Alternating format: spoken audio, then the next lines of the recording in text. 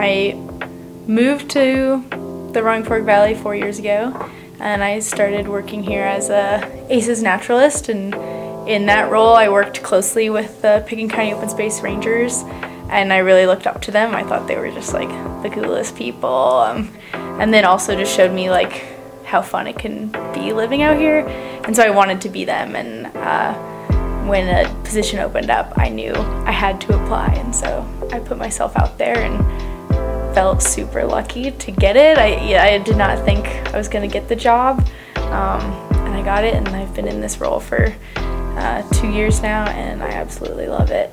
I moved out here as a nature nerd who loved to hike, and every season I've been here I've gained new hobbies and interests. I really like that, and I feel like really well supported.